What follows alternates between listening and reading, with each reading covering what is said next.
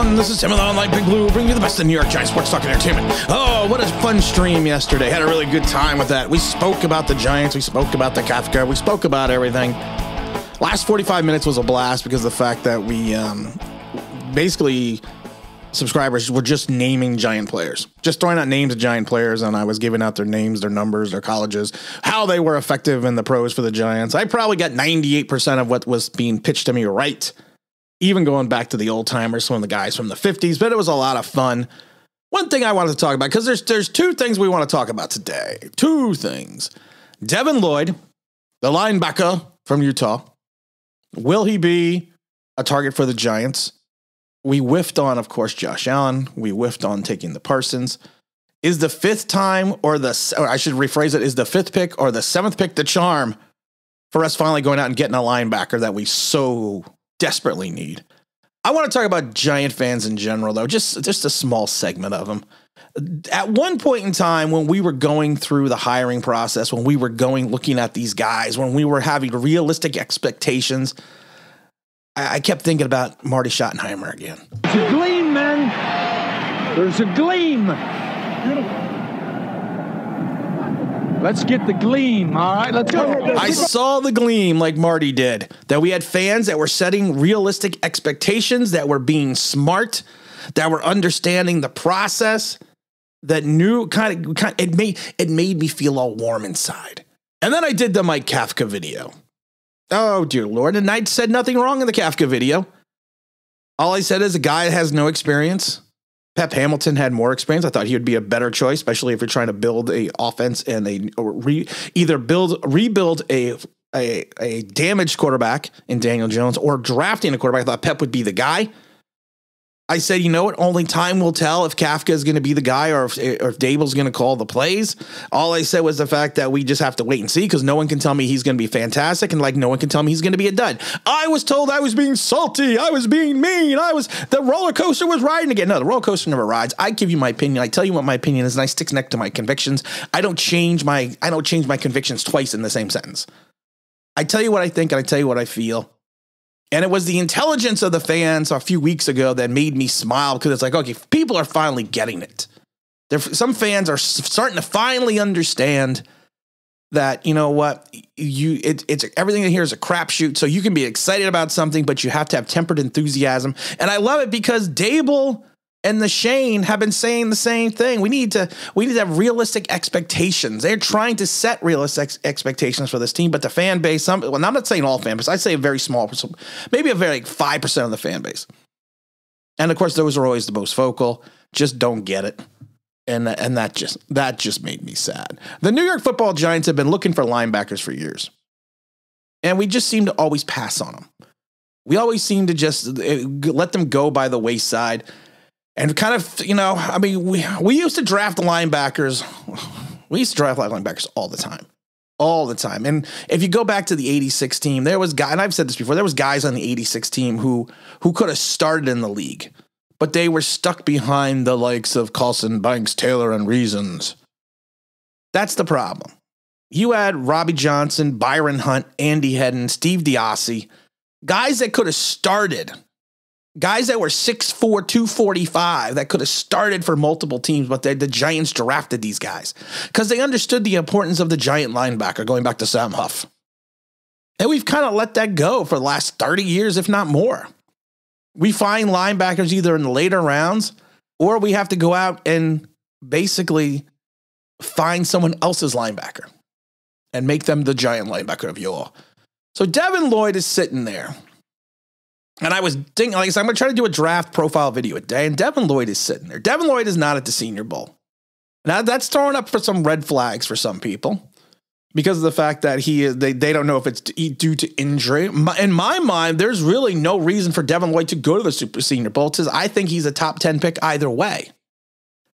So why, if your draft stock is kind of cemented, would you decide to go to a place where you could potentially lose some of your positioning for the draft? I mean, you still have the combine, you still have your pro days. Lloyd is a fifth-year junior coming out. Extremely athletic, quick, agile. He could play in the passing game. He's a guy that initially I think a lot of people kind of had him just slated as a 2-down linebacker. But I think this year alone, he has shown that that is not the case. He had 4 interceptions this year. 2 went for touchdowns. And he had what was one Stanford. Stanford. And the other one was against Oregon during the Pac-12 championships. He had 111 tackles this year, 22 for a loss, 31 pressures, 7 sacks, 6 pass defenses. For his career, 65 pressures, 15.5 sacks, 256 total tackles, 150 solo, 43 tackles for loss, 8 passes defended, 5 interceptions, 3 defensive touchdowns. Wow. Seems like a guy that would kind of fit to the Giants because I think he would fit in either or a 4-3 or 3-4 scheme. You want to take a look at his best games, you go look at the Arizona game, the Stanford game. Those would be games I would tell you to watch. If he's a guy or a linebacker, he's a day one starter. He rarely misses a tackle in the box. He is highly productive against the run. If you want to get rid of Blake Martinez and plug and play a guy, Lloyd would be the guy. He's got the instincts of I always said that because the people they said that about me. I just didn't have the talent, but I had good football instincts. I had the instincts to know where to be on the field. I could quickly diagnose plays and then locate the football, and that's what he does. Except he's got immense talent, and I didn't. He will have. He's got a little bit of a. It's not a bad thing, and something could be taught. He's got a little bit of a hesitation. And he doesn't locate the ball as quickly at times as he should and diagnose the plays. But that, I think, is just going to come with more and more time. And he's just tough. He's just a tough kid. He's another one. We talked about the Linderbaum yesterday who plays through the whistle. Here's another kid that does the same thing. He plays hard and shows emotion, no matter if it's the first minute of the quarter or the last minute of the fourth. There's a competitive toughness about him, which I like. He just plays hard. And like I said, this season really kind of proved, I hope it proved to scouts that he can remain on the field in passing downs. I think a lot of people kind of had him pegged as a 2-down linebacker. Blake Martinez, for all of his ability to slice through the offensive lineman, and to get to the ball carrier and diagnose a play, he always had issues, not always, but he was up and down in his coverage. You know, some years he was ranked like 6th in the league in coverage for a middle linebacker, and one year he was ranked 28th. He bounced around, and honestly, I think that Lloyd will be the same type. I don't think he's going to bounce around as much because I think he's more athletic than Blake Martinez, but I do think that he is going to have some issues in the beginning in reference to coverage, but I think once he is worked with NFL coaches, that he's going to figure it out. He's going to get better at it. He's going to show better awareness if it's going to be a zone or if he's going to be man to man. I think it'll come to him with time. But like I said, but if you really want to talk about it, he's just a physical defender. He plays downhill. He's a deficient tackler. And it's just something that, like I said, sometimes if you watch them games, and like I said, go back and watch the Stanford game. And that'll really just kind of sum up what you're getting. That will really sum it up. He's great at disengaging so he can get to the ball carrier. He's, like I said, he just needs to, and all these things will come with time. He's fantastic at the point of attack. Now, he is not going to be an Isaiah Simmons. He's not going to be a Parsons. His lateral mobility, I was going to say, he's a great athlete and has good agility, but he does not move laterally well. And again, I think that'll come with time. He flows to the football great in the middle of the field, but he's just got to work on some of his lateral mobility. That's all. And I think, again, that will come with coaching. He's not a stiff guy. When he's on the field, he flows easily. They said to me, he is a leader. He was the captain of the defense. He's an emotional guy as well. So you got to like that.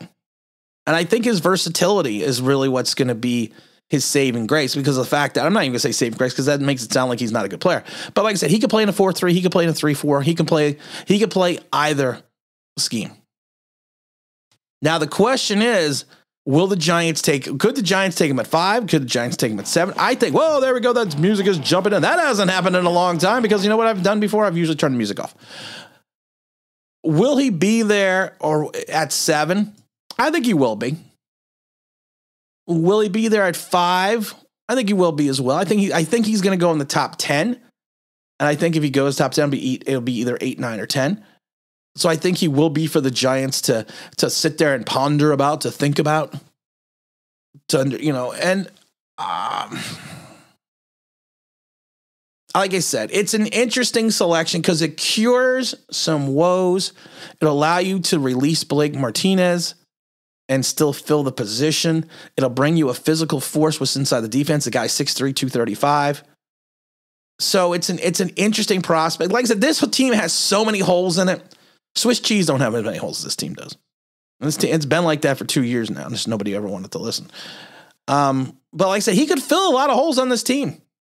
He could add a force that we have not seen in the linebacker position in a long time. It'll take the sting out of missing on Isaiah Simmons, the Parsons, and Josh Allen, just to name a couple.